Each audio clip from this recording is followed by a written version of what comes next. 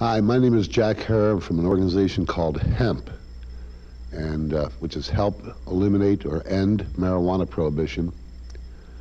We're going to show you a movie called Hemp for Victory that was made by the United States Department of Agriculture in 1942 for encouraging the war effort to grow 350,000 acres of cannabis, of hemp, of marijuana, cannabis sativa, over each year for the next 3 years for the war. More than they had grown in the preceding 50 years in the United States combined, mostly importing their hemp from the Far East and Russia. While this movie is on, you may not realize that hemp was the most important product in America and in the world for thousands of years. All commerce was carried by hempen sails. Indeed, the word canvas, as you'll see in the movie, comes from the Arabic word and the Dutch word for hemp, which is canvas. Canvas is a Dutch pronunciation of cannabis. The movie you're about to see, for the last 20 years, the United States government says that no such movie was ever made by any department of the United States government. That we know that from at least 1981 on, that reporters for magazines, newspapers have been told, and you'll see actual letters denying that this movie was ever made by any department of the United States Department of Agriculture or by any department of the government. Carl Packard, Maria Farrow, myself, Jack Hare, after going all through the U.S. Department of Agriculture library at Beltsville, Maryland in the April and May of 1989, went to the Library of Congress, motion pictures and film strips, to see if we could find any documentation that this movie, that the newspapers were telling me that they couldn't run as being affirmed by the government, that the government said that they'd never made this movie that I was showing to television reporters. And there were other people, activists all over the country who were showing this movie and were being told that this movie was never made by the United States government. Carl, Marie, and I went into the Library of Congress through the motion pictures and film strips, and we did a search with their librarians, as we had done at the Department of Agriculture library in Beltsville. And we found no trace of this movie in their electronic searches, in their catalogs, or in any of their card files. And we were convinced that even though we believed the movie was totally genuine, that there was no record and that these people weren't deliberately lying, they just didn't have, somehow, somewhere it had been omitted. Finally, as we were about to leave the building, after leaving the room where the film strips and motion pictures were housed, we thought, well, let's go back and give it another try. And we asked the Mrs. Catherine Longby, I believe her name is, the librarian, to assist us again. We said, what if we had come here 30 or 40? We didn't really know what we were going to say when we got back into that room. We said, what if we had come here 30 or 40 years ago, and in the 1940s or 50s, and asked for the movie Hemp for Victory? You would have gone to the electronic searches or the current catalogs or any of the other things that you've used today, the card catalogs to file. Where would those catalogs be? Do you throw them away? And she said, no, they're over by the copier. We keep all the old catalogs, and you can go over there and look. But if they would have been here, they would have showed up on the, if it would have been in any of those books, it would have shown up already today in our searches. Now I'd like to show you a typical letter that was sent out denying that this movie was made by the United States Department of Agriculture or any other division of the United States government. Listen to it. To Mr. Jim Evans. Dear Mr. Evans, this is from the United States Department of Agriculture, the Oregon State Office, from John Val Kalkar, the information officer. Dear Mr. Evans, we contacted the Washington, D.C. office of the Department of Agriculture and also the Federal Audio Center and have been unable to locate any film with the title Hemp for Victory that was produced by any department of the federal government. Now you're reading the certification by the Photo Duplication Service from the Chief of Photo Duplication Service of the Library of Congress. And it said that there is now in the collections of the Library of Congress a publication entitled The National Union Catalog, Volume 28, Motion Pictures and Film Strips, 1953 through 1957. I further certify that the attached photocopies are true copies of title page and page 367. And in testimony whereof I hereunto subscribe my name and cause my seal of the Library of Congress to be affixed, which you can see, ladies and gentlemen. Next, you see the front page, the National Union Catalog, the title page, 1953 to 57, volume 28, where we discovered Hemp for Victory, motion picture, U.S. Department of Agriculture, 1942. 14 minutes, black and white, 16 millimeter. And then summary explains that the war cut off the supply of East Indian coarse fibers and stresses the need for American-grown hemp for military and civilian uses.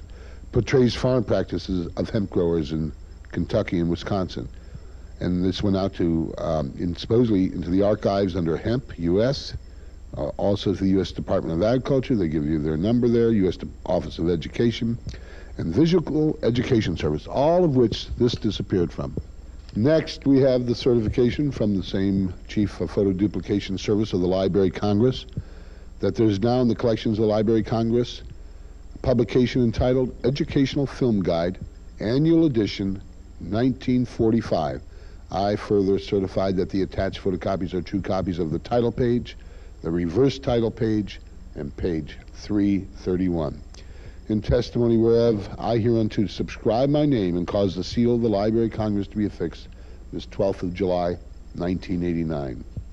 And now, as you can see, on page 331, under 677.7, Hemp, Twine and Knots, is Hemp for Victory, 14-minute, 16 millimeter. And it says here, a USDA production shows how the war cut off our supply of East Indian coarse fibers and the urgent need for American-grown hemp for our Army and Navy as well as civilian use. Portrays farm practices of hemp growers in Kentucky and Wisconsin. The proof now is that this movie does really exist. Now, the government for years have been telling all of our media that this movie didn't exist, and all of our activists were being impugned on their integrity.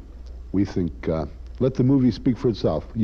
Please watch all 14 minutes of this film, because every bit of it is memorable. Right up to when you see the parachute webbing that George Bush jumped out of over the Pacific with was made out of marijuana that saved the poor boy's life.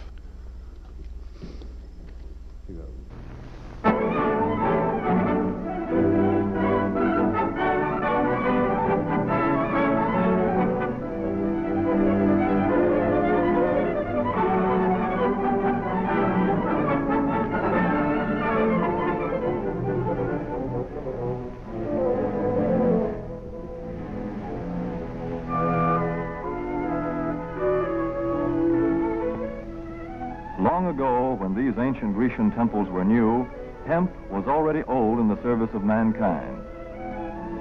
For thousands of years even then, this plant had been grown for cordage and coarse cloth in China and elsewhere in the East.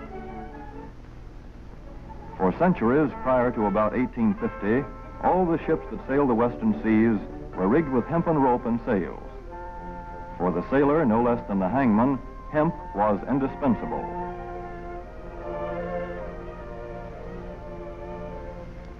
A 44-gun frigate, like our cherished old Ironsides, took over 60 tons of hemp for rigging. Including an anchor cable 25 inches in circumference.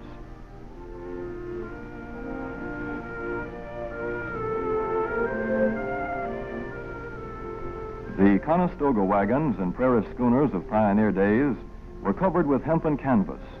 Indeed, the very word canvas comes from the Arabic word for hemp. In those days, hemp was an important crop in Kentucky and Missouri. Then came cheaper imported fibers for cordage, like jute, sisal, and manila hemp, and the culture of hemp in America declined. But now, with Philippine and East Indian sources of hemp in the hands of the Japanese, and shipment of jute from India curtailed, American hemp must meet the needs of our Army and Navy as well as of our industries. In 1942, patriotic farmers at the government's request planted 36,000 acres of seed hemp, an increase of several thousand %. The goal for 1943 is 50,000 acres of seed hemp. In Kentucky, much of the seed hemp acreage is on river bottom land such as this, along the Kentucky River Gorge. Some of these fields are inaccessible except by boat.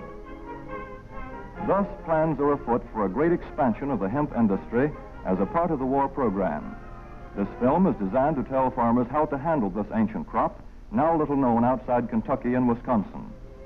This is hemp seed. Be careful how you use it. For to grow hemp legally, you must have a federal registration and tax stamp. This is provided for in your contract. Ask your AAA committeeman or your county agent about it. Don't forget, hemp demands a rich, well-drained soil such as is found here in the bluegrass region of Kentucky or in central Wisconsin.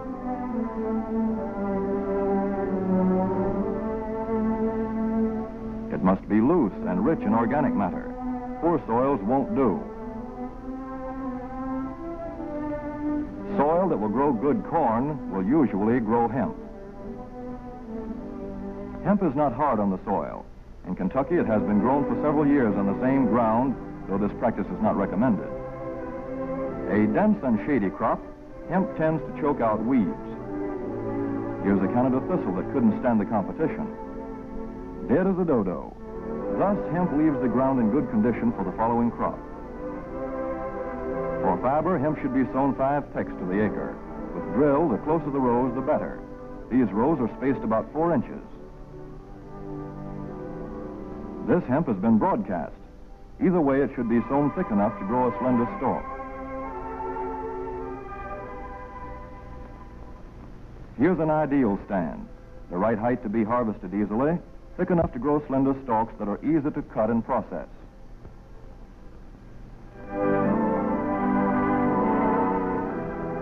Stalks like these here on the left, they yield the most fiber and the best.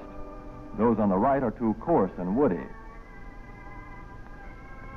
For seed, hemp is planted in hills like corn, sometimes by hand. Hemp is a dioecious plant. The female flower is inconspicuous, but the male flower is easily spotted. In seed production, after the pollen has been shed, these male plants are cut out. These are the seeds on a female plant. Hemp for fiber is ready to harvest when the pollen is shedding and the leaves are falling. In Kentucky, hemp harvest comes in August. Here, the old standby has been the self-rake reaper, which has been used for a generation or more. Hemp grows so luxuriantly in Kentucky that harvesting is sometimes difficult, which may account for the popularity of the self-rake with its lateral stroke.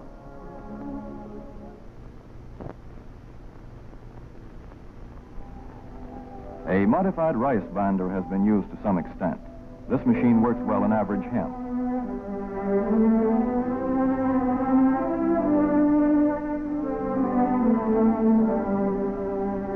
Recently, the improved hemp harvester, used for many years in Wisconsin, has been introduced in Kentucky.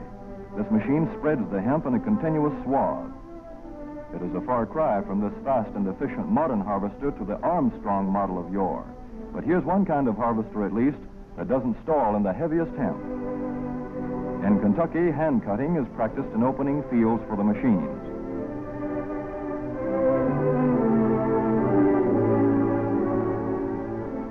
In Kentucky, hemp is shucked as soon as safe after cutting, to be spread out for retting later in the fall.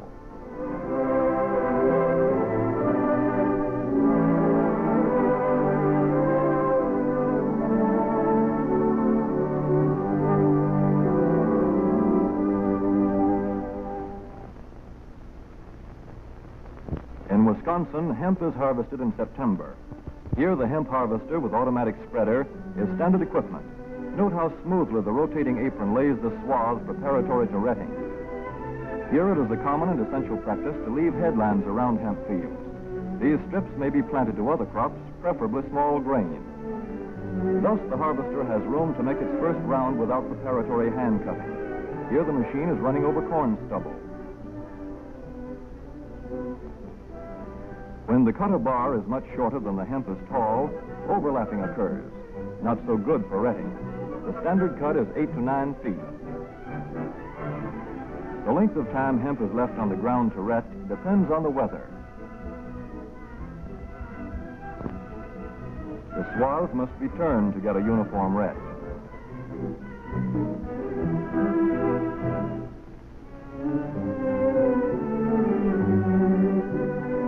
When the woody core breaks away readily, like this, the hemp is about ready to take up and bind into bundles.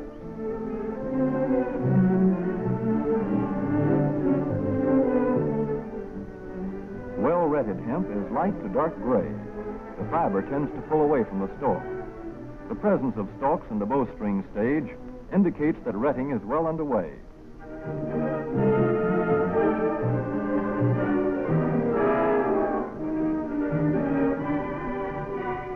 When hemp is short or tangled, or when the ground is too wet for machines, it is bound by hand. A wooden buck is used. Twine will do for tying, but the hemp itself makes a good band.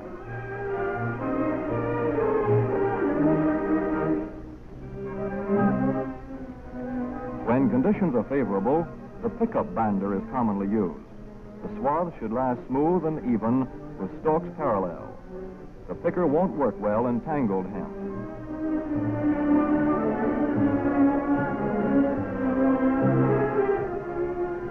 After binding, hemp is shucked as soon as possible to stop further retting. In 1942, 14,000 acres of fiber hemp were harvested in the United States. The goal for 1943 is 300,000 acres. Thus, hemp, Cannabis sativa, the old standby cordage fiber, is staging a strong comeback. This is Kentucky hemp going into the dryer of a mill at Versailles.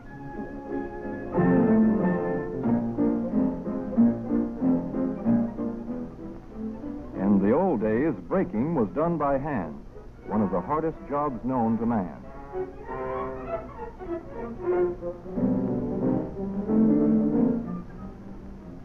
Now the power breaker makes quick work of it.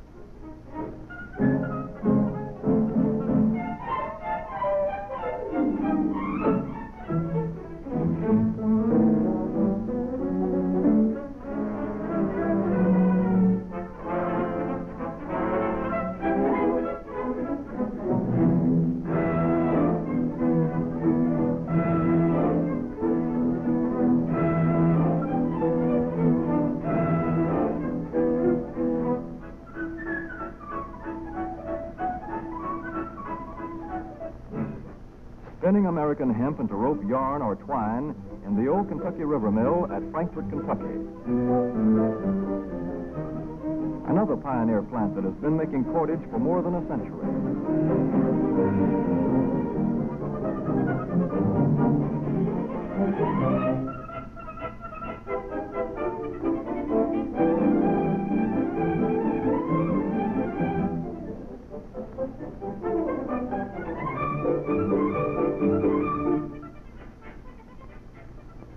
All such plants will presently be turning out products spun from American-grown hemp. Twine of various kinds for tying, winding armatures, and upholsterers' work. Rope for marine rigging and towing, for hay forks, derricks, and heavy-duty tackle. Light-duty fire hose. Thread for shoes for millions of American soldiers. And parachute webbing for our paratroopers.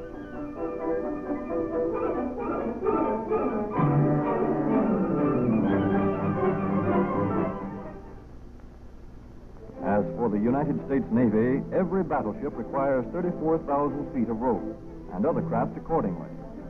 So here in the Boston Navy Yard, where cables for frigates were made long ago, crews are now working night and day making cordage for the fleet. In the old days, rope yarn was spun by hand.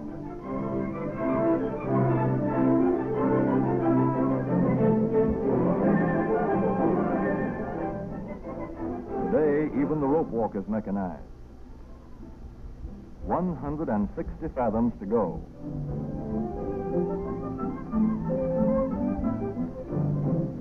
The rope yarn feeds through holes in an iron plate.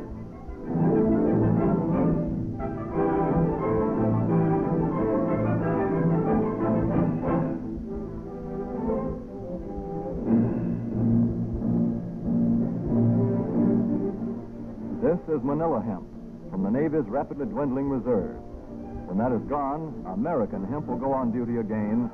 Hemp for mooring ships. Hemp for tow lines.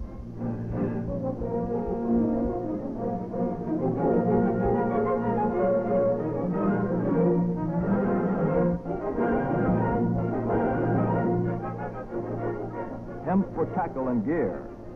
Hemp for countless naval uses, both on ship and shore. Just as in the days when old Ironside sailed the seas victorious, with her hempen shrouds and hempen sails.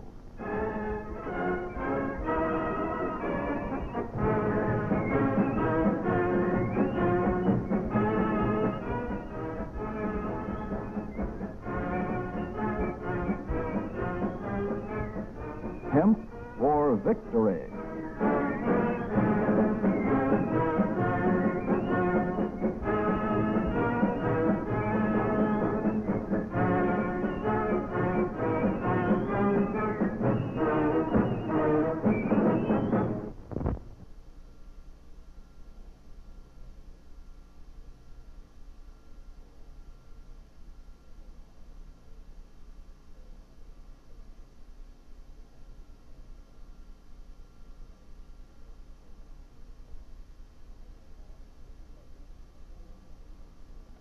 I've received a letter of vital importance from a member of the Narcotics Bureau. I'm going to read this letter to you. My dear Dr. Carroll, the suppression of the use of marijuana and of the forces lurking behind it are the most important jobs this department is now engaged in. At the outset of this letter, there is one vital fact I would like to submit. There is a powerful agency. I speak of the school parent associations of this country, which can be invaluable in stamping out this scourge. Their help, their eternal vigilance, could be the deciding factor in our fight against it.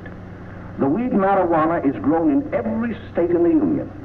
Recently, in the city of Brooklyn, New York, a field of marijuana was found behind a tenement court. The weed was here being cultivated, regularly stripped and dried and sold in schools and at government army posts in and around New York. The dried leaves and berries are ground up and made into cigarettes by a simple hand machine.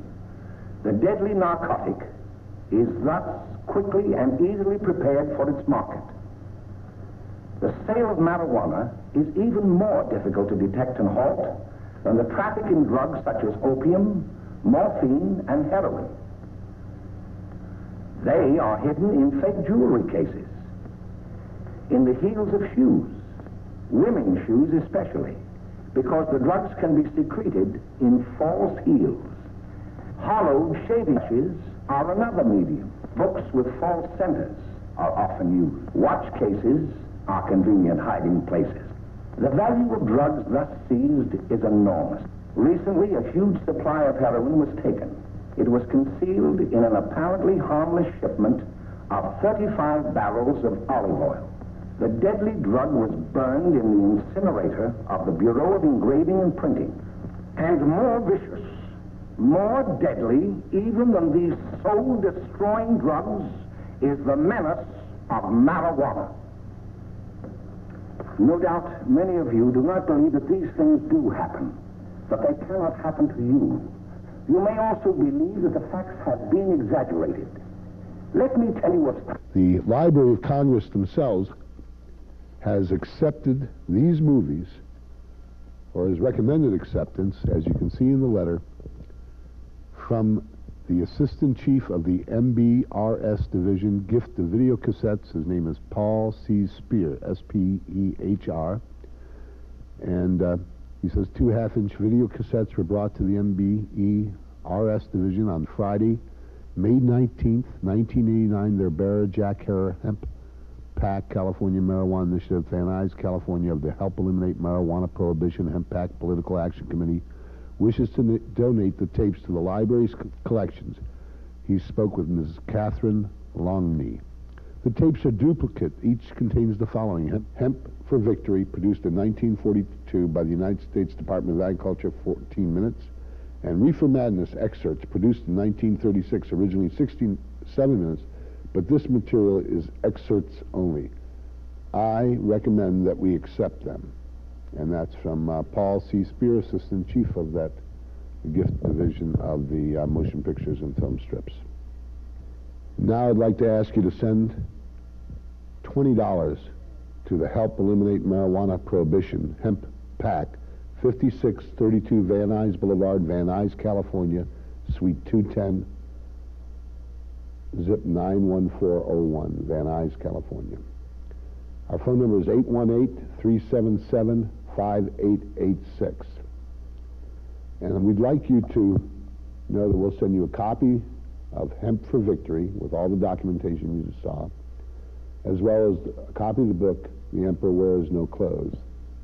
And please use this information. Send away for more of this information. If you'd like one of our t-shirts, they're $12. They're the Hemp for Victory t-shirt. And we have new t-shirts coming out all the time. What we want you to do is support NORML, support hemp, and get this information around.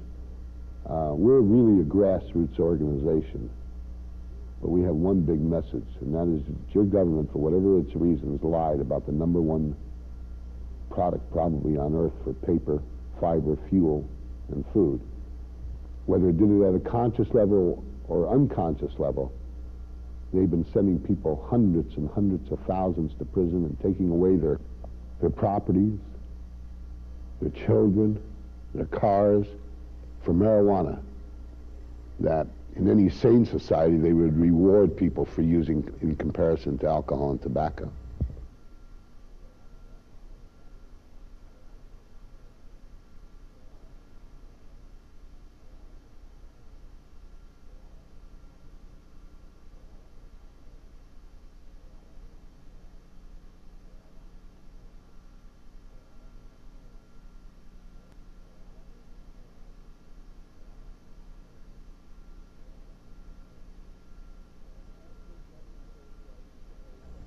The national drug control strategy proposed by President Bush and drug czar Bennett isn't worth the environmentally disastrous and unnecessary sulfuric acid and dioxin-laced wood pulp processed paper which it is printed on.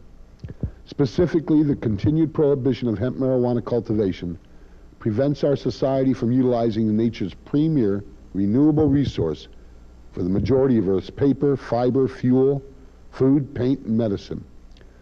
Ironically, at the time of George Washington, he and all American farmers were required to grow and could even pay their taxes with hemp. Why? Because hemp was used for the majority of colonial Americas in the world's paper, clothing, towels, diapers, lace, sails, canvas, Dutch pronunciation of cannabis, rope, paint, varnish, lighting oil, and more. In fact, as recently as World War II, with Philippine and Asian hemp cut off by the Japanese, the U.S. Department of Agriculture in 1942 produced a 14-minute black and white film, Hemp for Victory, encouraging and instructing patriotic American farmers to grow 350,000 acres of hemp per year by 1943 to be used for civilian and military shoes, rope, fire hoses. Even the parachute webbing that George Bush held onto when he bailed out over the Pacific was made from cannabis hemp. Hemp uses the sun more efficiently than virtually any other plant on our planet.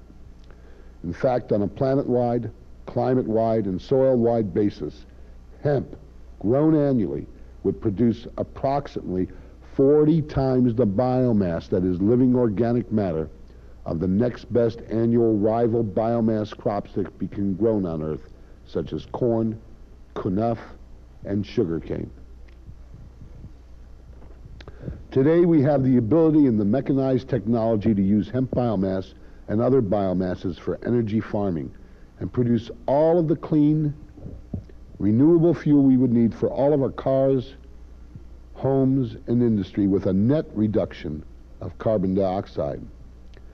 Theoretical computer models have shown that reversing the greenhouse effect will only be possible, if possible at all, if hemp and other biomass wastes are used again as they were until 130 years ago for making the overall majority of Earth's paper, fiber, fuels, paints, varnish, and now everything from plastics to dynamite. As for marijuana, the blossom of the hemp plant, U.S. government clinical studies as well as studies of the Jamaican, Costa Rican, and Greek marijuana-using populations indicate statistically that you will live more than a year longer if you smoke marijuana every day than if you use no drugs at all, and 8 to 24 years longer than regular tobacco and alcohol users. In 1987, U.S. government statistics reported 395,000 Americans died from tobacco. 87% of all lung cancer cases were caused by tobacco use. Also, the National Institute of Drug Abuse, that's NIDA, reports 125,000 Americans died in 1987 from alcohol use. That same agency and the Surgeon General's mortality statistics report zero deaths ever due to marijuana. And as of October 1988, no case of lung cancer has ever been attributed solely to marijuana use. Therefore, we at Hemp are seeking a marijuana hemp armistice. That is an immediate nationwide moratorium on the personal, medical, and industrial suppression of hemp, and for the President and Congress to immediately appoint a hemp advisory commission to oversee and expedite reintroduction of hemp to American agriculture, business, and medicine. Our justifications for this moratorium commission are that with few exceptions, none of the American public, especially our politicians, who should have known when they made these laws, the judges who should have known when they enforced them, and the police, and even the teachers who should have taught them and all the rest of us in the first place, knew virtually any of the preceding history, facts, information, or the vast potential of hemp as Earth's premier natural renewable resource, biomass, and life extender. If I have to go to jail for fighting for that, or give of any other part, or you should be proud to. I mean, such a sweet thing as marijuana to go to jail for, put there by people that don't even know this information, haven't the foggiest idea, and yet chemicals, petrochemicals, fossil fuels are totally legal, and hemp, one of the greatest things that if not the greatest natural growing thing on earth, is illegal. Every damn politician out there should be ashamed of themselves forever if they continue this now that they know this, and don't check it out. If they've heard it and they don't believe it, check it out. But if it's true, you better change your ways, because if a world would accept you, I wouldn't want to live in that world. And if the world doesn't accept you, you should be proud of a world that would teach you how to behave like adults. Like you want kids to behave, like to be responsible, to control their uses, we expect you to control the abuses of the power of legislating stupidity, ignorance, and the end of my planet. That's all.